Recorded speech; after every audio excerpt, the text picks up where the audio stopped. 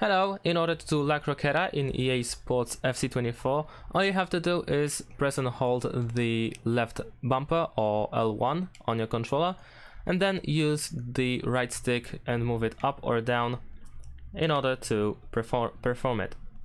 So if you are running to the left or right side, what you want to do is press and hold the left bumper, as I said, and then use your right stick up or down, like so.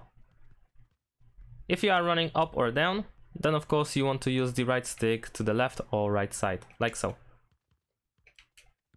And that's it. Thanks for watching. Leave a like and subscribe to my channel, and see you in my next videos. Bye.